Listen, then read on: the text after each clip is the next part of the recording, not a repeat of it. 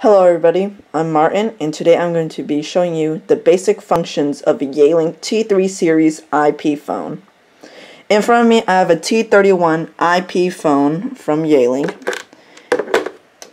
and I'm going to be going over the basic functions. So on the front you'll have your keypad, your handset, navigational arrows, soft keys, line keys which are programmable, your mute button, one-touch voicemail connection, your blind transfer or attended transfer button, headset button, redial, speakerphone, and ringer volume or call volume. Okay, so on the home screen, in the top left-hand corner, you'll see your extension number and your name or extension name.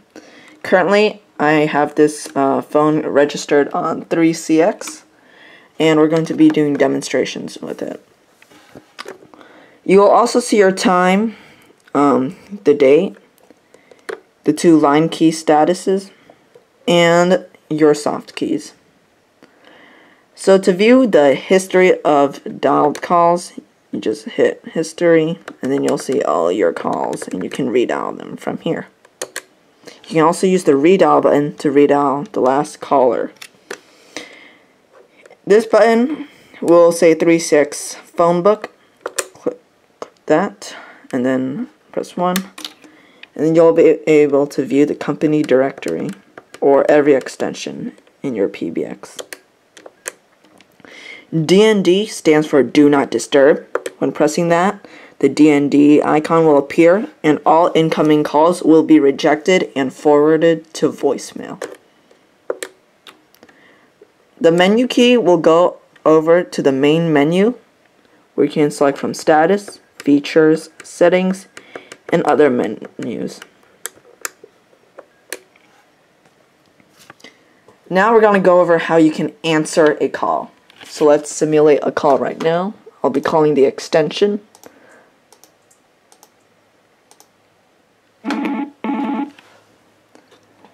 When a caller is calling you, an audible ringer will be heard. The power LED light will be flashing, and the incoming line key will be flashing. You have 4 actions: answered, forward, silence, and reject.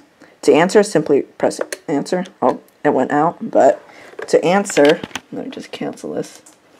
In order to answer, you can pick up the handset, press the answer soft key, and press the speaker soft key, or you can also press the line key. So let's call myself again. You can also forward the call to another extension, silence the call, and then reject. We're going to answer.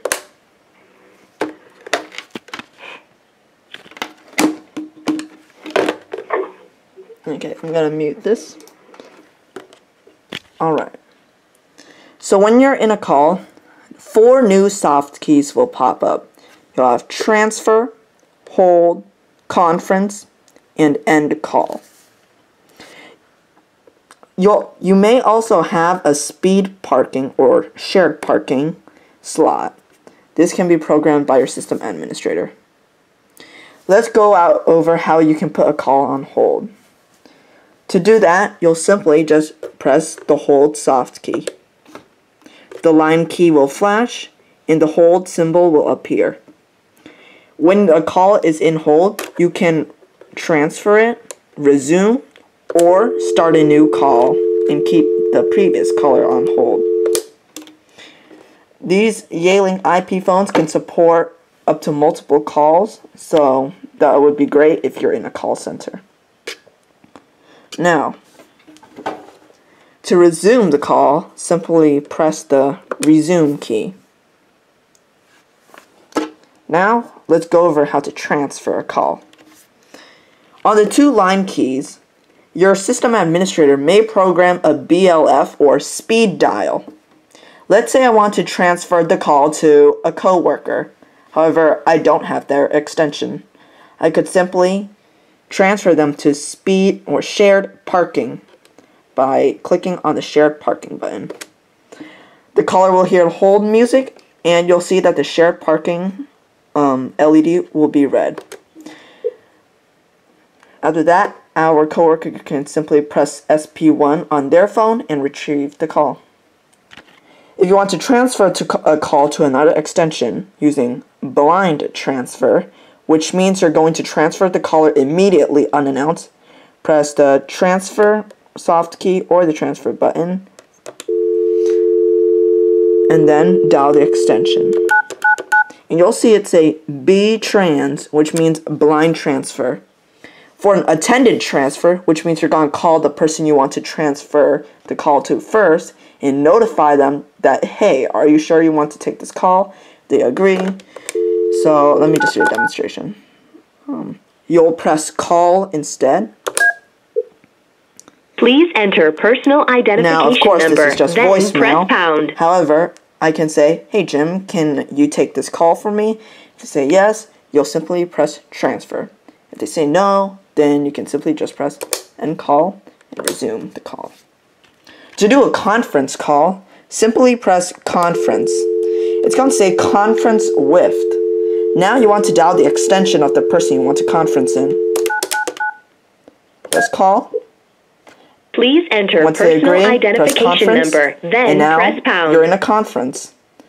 You can press manage, and then you'll see every person currently connected to the conference. You can either remotely mute them, remove, and hold PIN them. number. I'm gonna remove Please enter voicemail. personal ID. Now they are removed, and we are now on a single call again. To end call, simply you could, if you're using the handset, hang up. Or you could use the end call soft key. If you're on speaker, simply press the line key or speakerphone button. And the call will be ended. Now let's learn about how you can place a call. There are multiple ways to place a call. The first way, you could pick up the extension, dial the person you want to call, and then pressing the call soft key. Another way you could do it is type in the extension you want to call, then pressing the soft key. It would default to speakerphone. Same thing with speakerphone, extension, soft key, and line key, extension, soft key.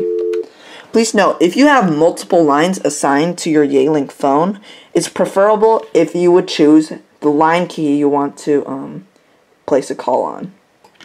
Let's do a demonstration of placing a call. So I'm going to be calling demonstration 322. And in some cases, you can press pound to send the call instead of using the soft key.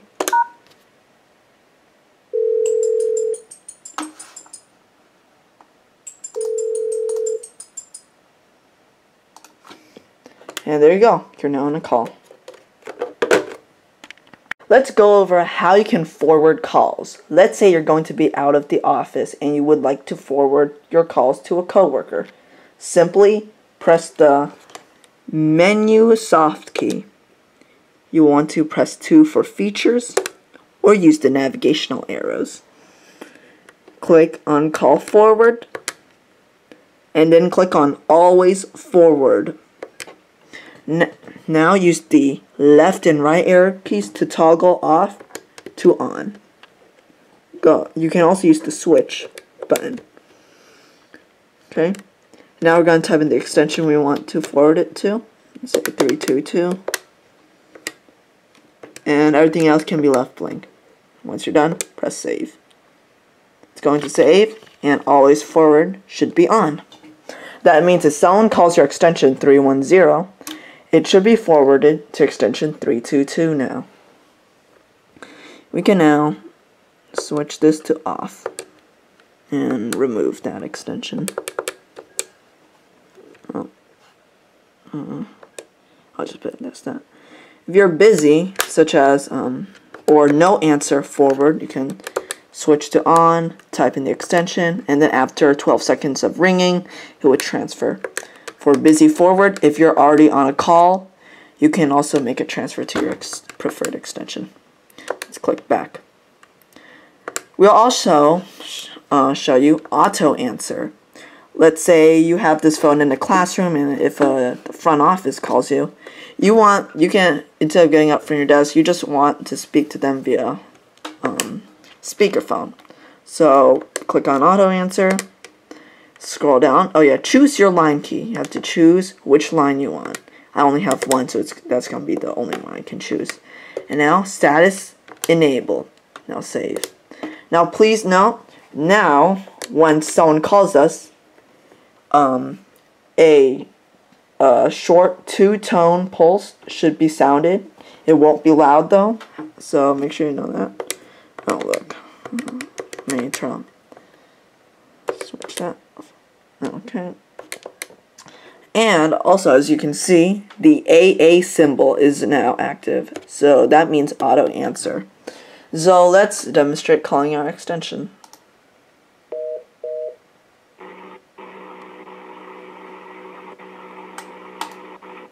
As you can see, the phone has automatically answered, and the microphone is unmuted.